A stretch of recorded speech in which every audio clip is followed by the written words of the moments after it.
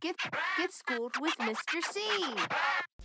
Don't lose your head. Let's do some science. Today we explore the wonderful world of pH, the power of hydrogen. Two heads are better than one. The Cabbage Patch. Oh yeah, Mr. C can't dance. Today we are working with red cabbage. We're going to be using this red cabbage as an indicator to determine whether an object is an acid or a base. Power of hydrogen. It looks like a brain. That's gross. Look at that. I do not like cabbage, but I'm going to encourage all of you guys to go out and eat your vegetables. We're going to be using this red cabbage as an indicator to determine whether or not we have an acid or a base. Red cabbage is used as an indicator because it contains a chemical in it called anthocyanin. I think I said that correctly. If I didn't, let me know. If I did, thank you. We are turned on and ready to roll. First things first, we need to get some water into our blend tech. This is distilled water. We're gonna grab a part of the cabbage. Look at that. That's gross. 3, 2, 1.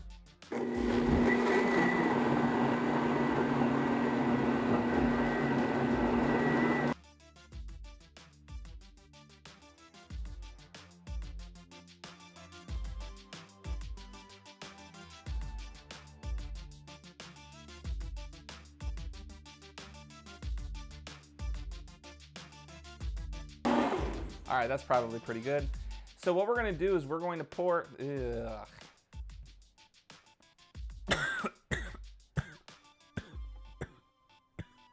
Smells horrible.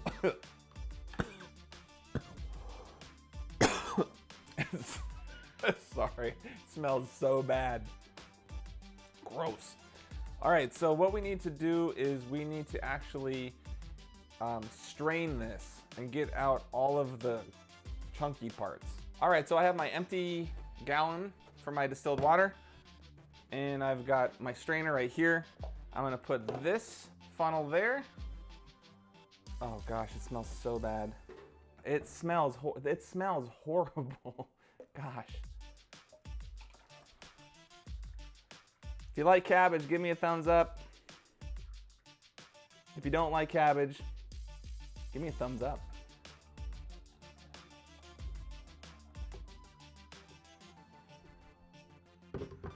All right, let's put a lid on that so the smell is contained.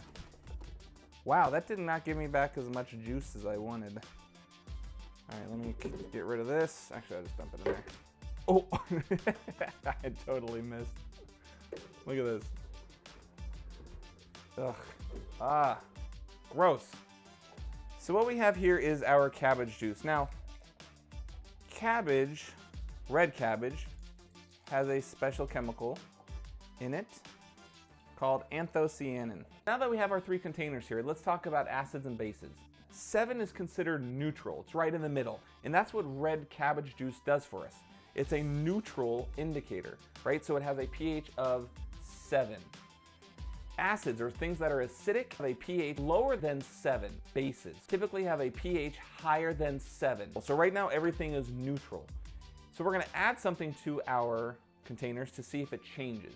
This indicator is gonna turn a color. If it turns red, it's considered an acid. If it turns blue or green and goes in that direction, it's gonna be a base. So what we're gonna do is I have vinegar here. We're gonna just pour a little bit of vinegar in this.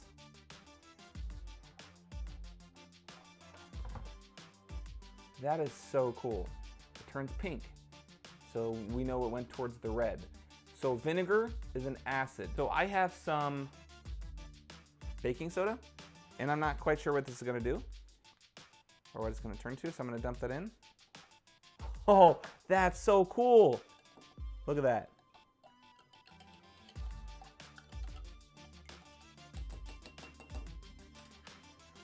So it turns blue, which indicates that it's a base. Now what's really cool is you can grab some different things in your house and actually test them. I'm curious what might happen is if I add some baking soda to this. I don't know if it's gonna change back or not. I'm gonna wipe this off. Oh, gross. Oh, it stinks so bad. It smells. Phew. All right, let's see what happens. I don't know what's gonna happen here.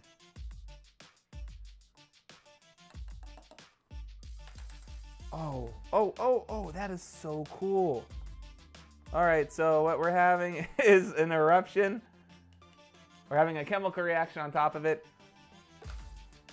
And we're producing carbon dioxide, but I want you to look at the color. So it was pink, I added the baking soda back into it, and it turned purple again. So we brought that acidic mixture back down to almost a neutral color. Those are about the same. So I wonder if I add more baking soda to that, if it would continue to get darker and bluer. All right, but we're gonna try something else. I'm gonna dump these out and we're gonna try some lemon. I have some lemons in the fridge and I wanna see what else I can dig up, maybe some like detergent and things like that. So hang tight, I'll be back in 3 seconds. All right, so we're back. I just rinsed out my cup so that we could do another experiment. Let's go ahead and try this again. All right,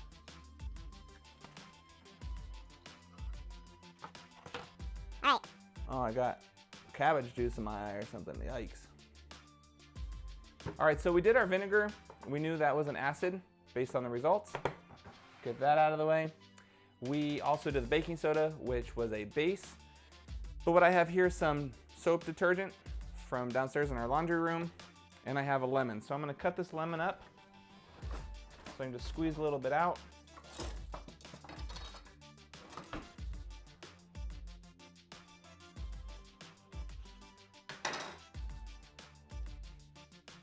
All right, we're gonna squeeze. Did you see that? It's squirting all over the place. All right, we're gonna put the lemon in.